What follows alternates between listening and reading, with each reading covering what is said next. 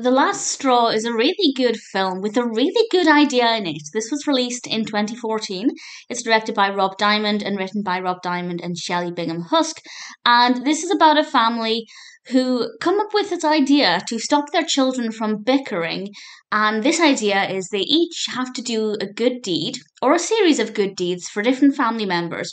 And every time they do a good deed, they can put one piece of straw in the baby's manger so that when it gets to Christmas, they have a manger full of straw for the baby Jesus.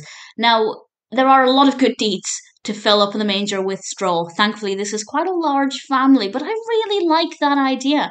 And they go about this by putting names in a hat, and then you pick up a name, and whoever you get, you have to do a good deed for that day. And they do this every day in the run up to Christmas. And honestly, it's a great idea. We don't get to see as many of the good deeds as I would have liked. I would have liked to have seen a bit more of what they were doing for each other, but we did get to see some.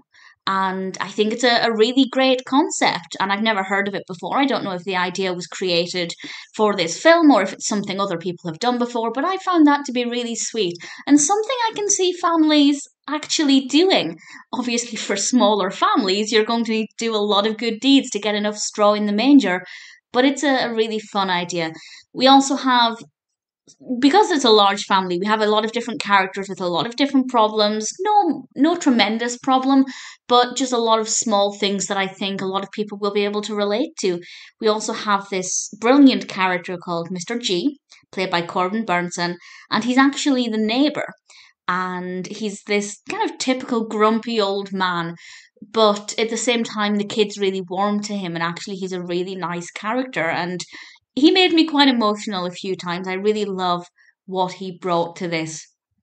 We also have the family's niece coming to stay with them because she's not necessarily been the nicest of people. So she comes to spend some time with them, and obviously she learns to assess the way she's been behaving recently and learn the error of her ways, basically. So there are a lot of things going on here and a lot of different characters, and ultimately a beautiful message about being there for other people and doing nice things. And it's gorgeous, and I actually cried. I didn't expect to, and I will tell you with a spoiler warning the bit that made me well up. But I really enjoyed it. It's a really good film. It's very festive. It's got a decent amount of Christmas in it. All of the characters are likable. I didn't dislike any of the characters. I did worry that because it's quite a large cast of characters with a lot of different family members, I thought, are we going to be able to connect with any of them? Are there too many people for us to really emotionally connect with any one or few characters? But actually, I found that that was something that was quite easy to do. So I think that was done well, and the focus on certain characters I think worked very well. I really enjoyed it. Great film, great concept, very inspiring, quite fun at times, moving at others. It's pretty decent, and I definitely recommend it. So, huge spoiler for now, as I'll tell you the bit that made me cry. It is a giant spoiler because it's the very last scene, actually.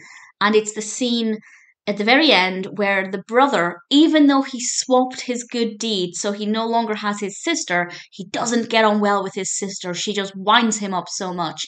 And he's had to do good deeds for her, I think, 3 days in a row, and he's just had enough, so he swaps with his cousin. And yet, at the very end, even though he swapped her name, he still does a good deed for her. And it's such a sweet moment, and I just, I lost it at that point. I completely, I cried a lot. It was a really emotional journey, and I really enjoyed it. It's not too heavy. It is emotional, but it's not, a completely heavy film where your mood is dragged down or anything. It is still quite light, but it's meaningful and moving as well. And ultimately, I really thoroughly enjoyed it.